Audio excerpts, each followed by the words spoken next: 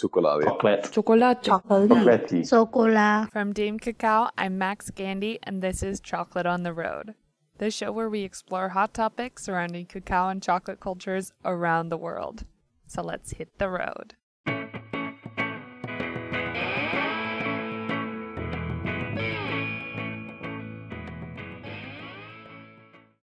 The Philippines is a massive country with over 100 million people, 7,000 islands of the Yeah, Philippines? more than. Around, yeah. 7,200, I guess. Thanks, Val. Since the whole country is made up of islands, even though there's a capital city, Manila, there are additional cities of great importance.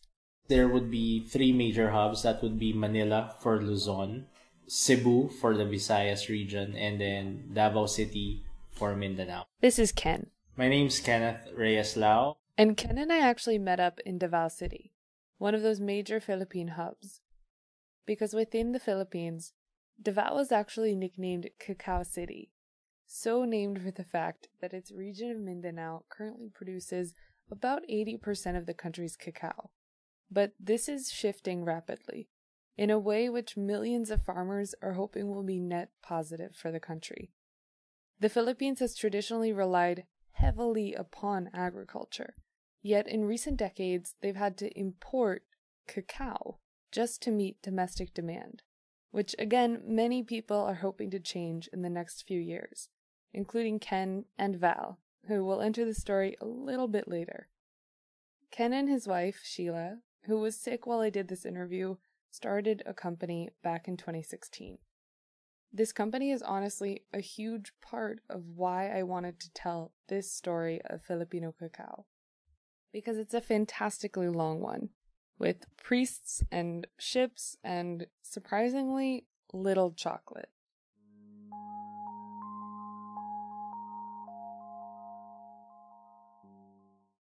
So, where are you two from?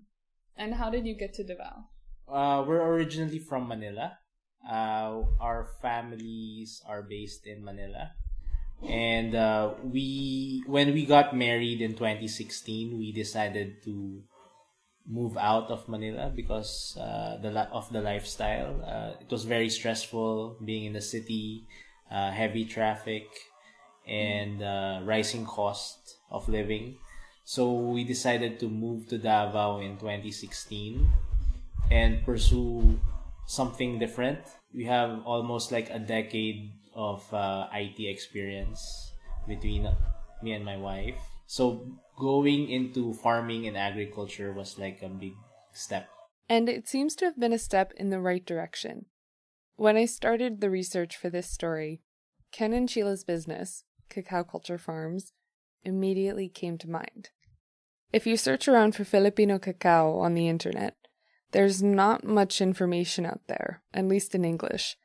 But I knew there was a lot of it growing, because up until a few decades ago, the Philippines was Asia's top cacao producer. In fact, it was one of the first places cacao was cultivated outside of the Americas. Yet I couldn't find much of anything on it. Enter the youth. As discussed in episode 1 of this show, young people around the world are finding common ground. We want real, healthy food, locally sourced when possible. In the Philippines, chocolate has that potential. And like many other young people these days, Ken and Sheila recognized that. So, coming from IT, how did you first learn about and connect with this more sharing culture of cacao in the Philippines? I think because Davao region has is producing around 80 to 90% of the whole cacao production of the Philippines. There are a lot of, I would say, seasoned veterans in the industry here. So linking up with them would be fairly easy. You just ask around. And then how we got in touch with the organization, we trained under one of the trainings that was given by a group called SIDAMI, which is Cacao Industry Development Association of Mindanao. And one of their advocacies is to be able to teach proper cacao farming techniques and new technologies that can be adopted. And that's when we fell in love with the idea of growing our own chocolates. Before 2016, we were in the city. We don't know anything about agriculture. We didn't even know that we could grow our own chocolate in the country.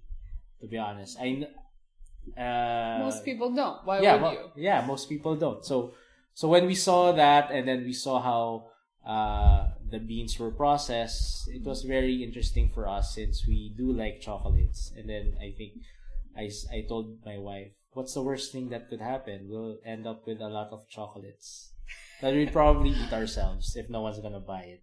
That's an adorably naive statement. But I understand. Yeah. What's the worst that could happen? Yeah.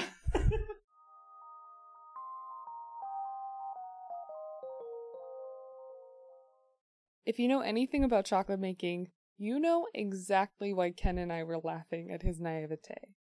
And if you don't know about chocolate making, go check out episode 5 of this podcast. Spoiler alert, chocolate does not grow on trees. Cacao does. And it takes a lot of work to transform that into chocolate and related products. But Filipinos have had a lot of time to figure this out. Can you offer any background on how cacao came to the Philippines in the first place? Cacao is not native to the Philippines. It came in via the Mexican trade between Manila and Mexico during the Spanish colonization time of the Philippines, maybe in the 1600s. Yeah, so it's called the Manila Galleon trade. They trade spices and other products from Manila to Mexico. And one of the plants that was brought here was cacao. And historically, I think it was the friars or the priests that was tasked to, take care of fields of cacao. And they had access to the chocolate or the beans. So what style of cultivation was happening when it was first brought over in the late 1600s? I think it's already planted in vast fields because churches have access to a lot of land during that time. So it was planted, and then they had access to beans, and then they could make their own chocolate drink. And during that time, it was very hierarchical in terms of certain social classes would have access to chocolate. And they are supposed to ship, I would say, the beans back maybe to Mexico or to Spain. But they ended up also using it here. So what are the historic issues Filipino farmers have run into with cacao farming and being able to make a profit from it or being interested in it? I think there was a time in the cacao industry where it was exporting a lot of their beans to big companies like Mars Chocolate. And during those times, also, the land are consolidated under certain companies or certain big families, acres upon acres of land, and then they could plant all the cacao that they want. So when in the 90s, one of the bigger struggles of the cacao industry was the drop in cacao price globally, and also the agrarian reform by the government by giving away the farmlands to the smaller farmers. So you have these big companies who had plantations of cacao now have to give land to different farmers, smallholder farmers. And those smallholder farmers might have a different idea how they would manage their own farm. So maybe quality dropped, or they change their crops from cacao to maybe something different like bananas, pineapple, I don't know. As Ken said, much of the corporate land was claimed by the government and then redistributed to landless people. But those individual families with land weren't affected by that policy, including the family of Ernesto Pantua, Ernesto invested in land in the Mindanao region after World War II, when the Philippines won their independence. I sat down with his son, Ernesto Pantua Jr., better known as Tito Jun, at their plantation several hours southeast of Davao City. So when did your dad plant the cacao, or did you plant the yeah. cacao? No, my father. That's why during those times, the only variety of cacao in the Philippines were the criollos. Yeah, it was actually the legacy of the Spaniards to the Filipinos. And fortunately, my father came from Laguna, and there are already a lot of Batangueños and Tagalogs already here in this place, and they have already planted cacao. But what is so significant in my mind was then my father was already wrapping the cacao with Really? plastic bags. Yeah, Back in in the 60s. in the 60s. So cacao was one of the first crops he planted. Yeah. When he mentions wrapping the cacao, Tito Jun is referring to the practice of wrapping each individual cacao pod in a plastic bag. This lets the fruit ripen without insects boring into it or birds or other small animals getting into it. And it's now pretty common practice around the Philippines. Tito Jun took over the farm after graduating from college, so he's seen many stages in the cacao industry's development, from his childhood really. This includes a very important shift that took place in the 1980s. So Ken was telling me earlier that there was a time in like the 90s when they brought in different varieties of cacao. Yes. Are all of the trees here still criollo? Not all of the trees, because what happened actually was we have established. I think the cacao then was about 1/3 of the total land area, because not all of the areas are planted, only about 1/3. And when the hybrids was introduced, of course, my father was really amazed and was really wowed over by the performance of the hybrids. But fortunately, he did not cut the criollos. He let it stay. And when we started to replant or to expand our plantation, we got not the seedlings, the grafted seedlings, but the seeds from the hybrids. But, it's cross-pollinated already because it's in the same area. When we expanded, we got only the seeds from the farm. We have a UF18, but very few. I think about 300 seedlings were planted. A UF18. Yeah. And is that the hybrid? Yeah, that's the hybrid. And then those 300 have just like mixed. Mixed. It's already mixed with the other. So, generally, basically, about 90% of the plants now here in Cablon would be a mix of the hybrids then and the criollos. Yeah. The introduction of a hybrid cacao varietal was a very important time in the Philippine cacao industry. Until that time, basically all of the country's cacao was of a varietal called criollo. It has a very mild chocolate flavor and little bitterness, even if it's not fermented, but it doesn't yield much fruit. The hybrids, however, yielded remarkably more fruit, even if the flavor was more robust and bitter. Tablea, a traditional way of drinking cacao in the Philippines, is extremely popular. So this was and is the main way cacao is consumed domestically, not in the form of chocolate. And in a big way, the introduction of these hybrids changed the flavor of that tablea. And the hybrids didn't arrive on their own either. They came from Mars. So you started off making that tablea to sell in the 1980s, but when did you start making the other products, like the nibs and the bars? Okay. So this is what get our chocolate story very interesting, was the introduction of the technology from Mars chocolate. Especially that drying, the elevated drying. Because then, we were drying our dried beans on the cement floors. Because this was the tennis court then of my father.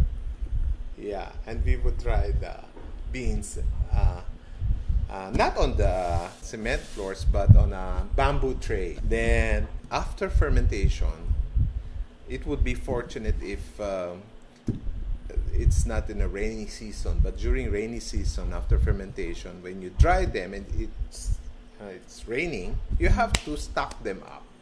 And if you stock them, the trays up, fermentation would continue. And that's why we were surprised then why the taste of Bartableas varies. Sometimes very nice, sometimes it's not, because of course the fermentation was the factor. I was really surprised when my niece Estela was telling me that they can manipulate the flavor profile of a bean from fermentation.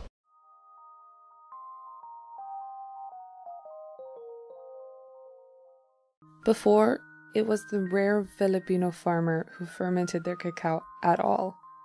But with this new varietal, the flavor was such that it had to be fermented to achieve any kind of chocolatey flavor. So the Mars Corporation began educating farmers on how to ferment their cacao, bringing its own set of issues. And decades later, most Filipino farmers still don't ferment their cacao, but many people are now working to change that, and fast. Among them is Val Tortor. I'm the president of the Cacao Industry Development Association of Mindanao and the chairperson of the Philippine Cacao Council. Val has been working with farmers across the Philippines to get them to add more value to their cacao. And how did you start working in the cacao industry? In 2010, the USDA funded projects under the ACDI VOCA. The city of ACDI VOCA. It's a US-based NGO funded by the US Department of Agriculture. Okay. Before it was funded by the USAID. Then in 2008, I think it's the US Department of Agriculture. It's funded as one. CDS. ACDI. So Active VOCA.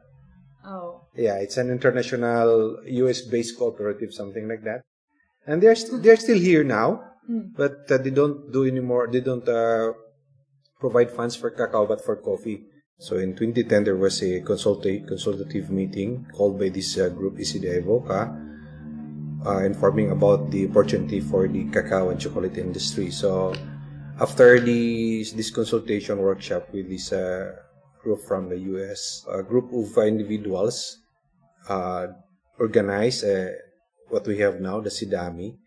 And one of the basic, really primary purposes of this organization is to promote the cacao, promote production, and as well as, of course, the value adding of cacao, and also help farmers on how to grow cacao and develop the cacao farm. We also provided some inputs like the cacao seedlings and some fertilizers, some implements, farming tools. It's a holistic approach because we know that to be able to be sustainable, you really have to diversify the farm. So that's part of our advocacy in SIDAMI, that the farmer should not focus on one crop. Later on, we teach them how to value add. So we have this fermentation, we have this tablea and chocolate making. For the last 8 years, we were able to get a partnership from first the ECDI VOCA. It was really ECDI VOCA who started this cacao industry in Davao. So we owe a lot from them because they were the one who pushes us to the limit. So SIDAMI, led by Val, has partnered with numerous NGOs and the government to really train farmers for the modern cacao market. But not everybody has been interested in this education. How do you choose which farmers? Well, we started with the baseline survey.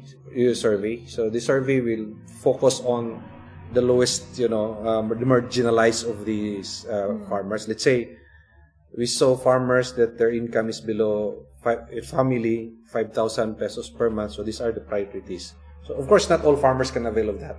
So we're prioritizing those farmers who have been, anguishing for this, for income. Do those farmers usually have very few crops or just low value crops? No, it's different. Let's say one beneficiaries we have in the Davao Oriental, they're focused more of coconuts because this province here is just a monocrop for coconut. So we choose them because we want to introduce to them to diversify. So to introduce cacao, to introduce banana, to introduce even livestock and vegetables. So that's part of the training for them. So the idea is to choose among these farmers who are willing. So the requirement, the criteria is you must be very marginalized, poor farmers.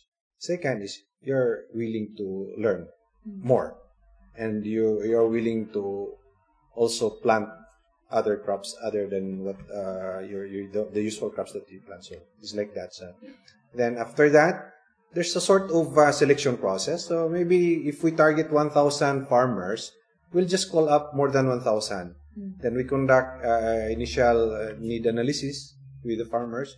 There's their needs. So we conduct another orientation. So from among, let's say, 2,000 that we called up, we'll just choose the 1,000, so things like that. The neediest and best suited. Yeah. So, because there are a lot of farmers also that that they will not also improve because they have this culture already that they're already satisfied with what they are doing right now. So we just focus on those farmers who are interested. But of course, it's not a 100% guarantee that even these selected farmers will also succeed. No? So the success rate is something like 80%. So have you seen any cultural trends affecting what farmers decide to plant? Or is it very much like, this is what we've always planted, so this is what we continue to plant? It's a good thing now because some farmers have also, followed what we taught them. So let's say we will plant this kind of cacao there. So maybe there are still some old farmers with still doing some cultural traditional things that we'll just do this one. Let's say 30% of farmers. So in fact, that's one of the frustrations that I have now because for the last 8 years or more, we have been teaching farmers to do this system like this one. But it's not an overnight really solution to change the mentality of farmers. Until now, we're even telling farmers not to dry their cacao beans on the streets, in the roads. They're still doing it now because for them, it's very convenient. You see? And we are always telling farmers that you really have to ferment your cacao. But until now, I think even more than 50% of farmers are not doing fermentation. So you see, because it's quick, When you do fermentation, you have to extend the days where you can sell your products. And the time that you put it. Yeah, the time, because there's a sort of delay of your money, things like that. So, and farmers want an instant, quick cash. So that's why the practice right now is there are some consolidators who will buy the wet beans, the white beans, and it's the consolidators who will do the fermentation. The post-harvest processing. The post-harvest process, yeah. But of course, it would be on the losing side of the farmers because they lost some potential income from the fermented dried beans. But they don't care about that. What they want is just instant money. If I have the white beans now, you give me money, then that's it.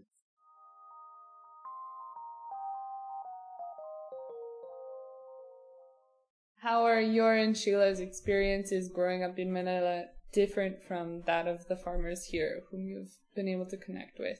Because you're now cacao farmers yourselves. Yeah. So your job titles are the same, but how have your own personal experiences leading up to now been different? I think in terms of being exposed to more technology like e-commerce, social media, we capitalize on that advantage.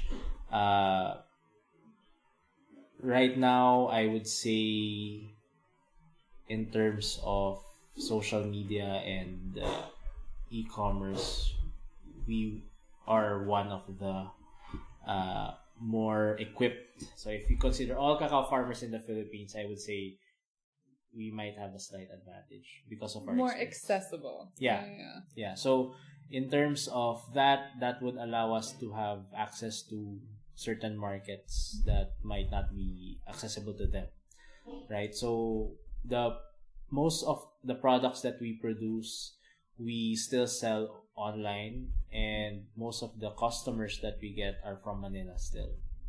So interestingly, we need to ship all these products back to Manila. And demand from Manila and the northern region of Luzon is high. That level of demand even travels. This is Emma. She works in Cacao City, which is a chocolate-centric gift shop in Davao City. Would you say your experience growing up in Davao City with cacao is like another fruit, but it's where tablea comes from, knowing sort of how chocolate is made or how tablea is prepared? Is that pretty typical? No, not for me. Just recently that I know that chocolate came from the tablea, because all I know, tablea is just for hot chocolate and for champorado.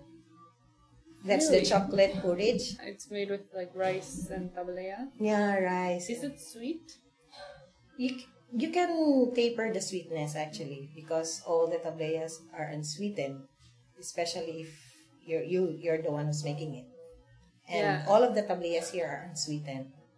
Do you think that the tablea culture here in Davao is different from in Manila, where they don't grow any Yes, cacao? I think because many of our market niche here in Cacao City is mostly domestic tourists from Luzon. And so when we got a tourist, when we offered them the cacao fruit, that's the first time that they saw a cacao fruit, and that's the first time also that they ate. And these Cacao are fruit. domestic tourists? Yeah.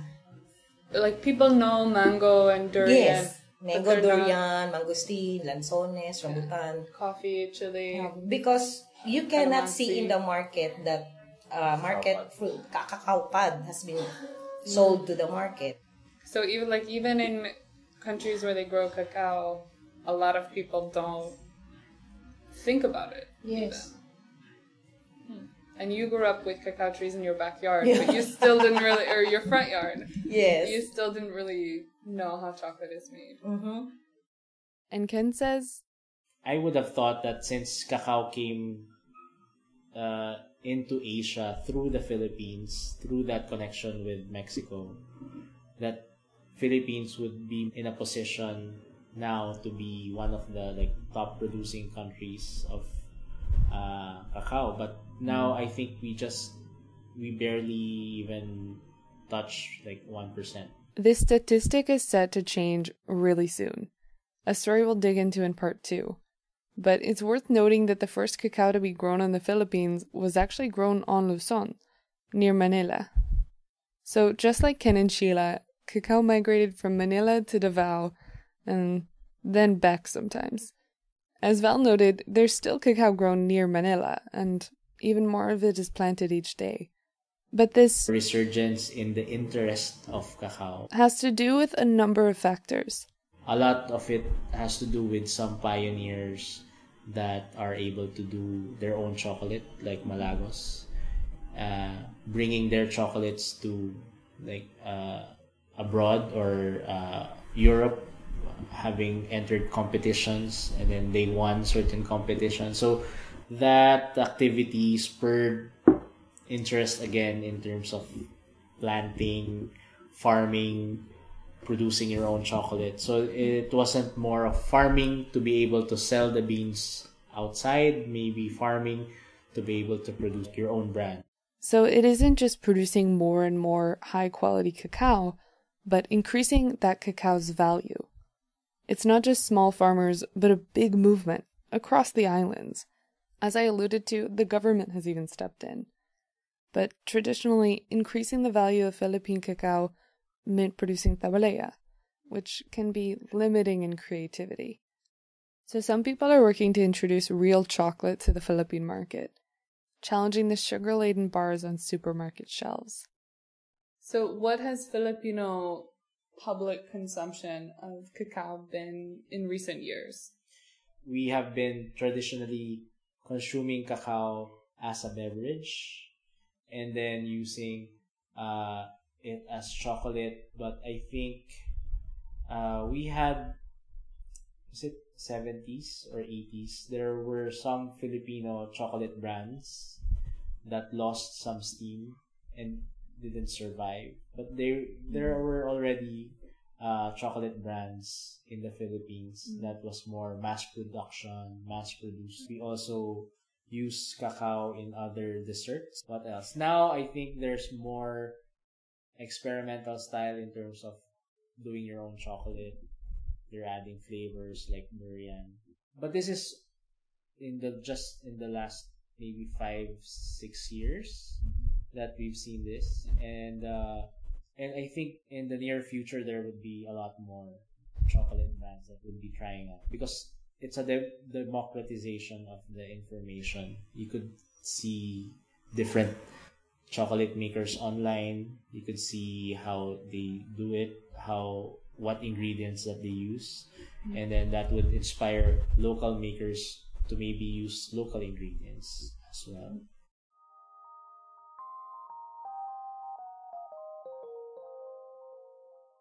The evolution of Filipino cacao and chocolate is complex and ongoing, but real ingredients sourced locally is definitely the current market demand.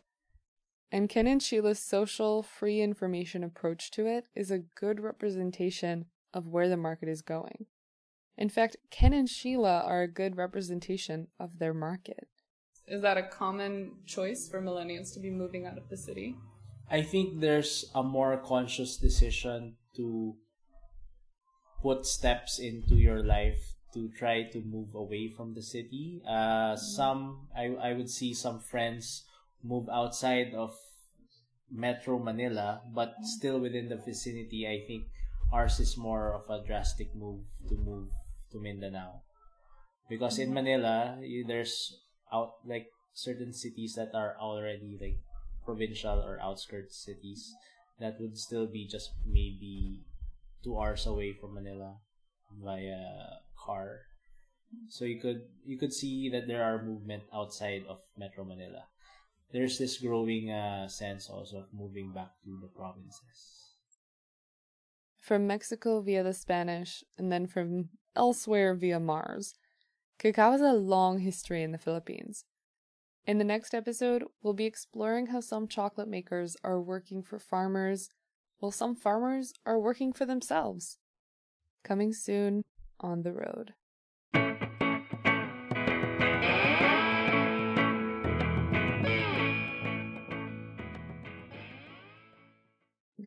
Thank you so much for listening to this episode of Chocolate on the Road. I really hope you'll tune in for part 2. If you liked it, please subscribe, rate, and review the show on iTunes, and share it in any way you see fit. Your support really means a lot. An especially huge thank you to Ken and Sheila for being my tour guides for 5 whole days while I was staying in Davao City. And another huge thank you to Emma, Val, and Tito June for taking the time to talk with me. To learn more about our guests, check out the show notes of this episode at the link in the description or on my website at damecacao.com. That's DAMECACAO.com. Have a wonderful day, and I hope you'll join me next time we go on the road.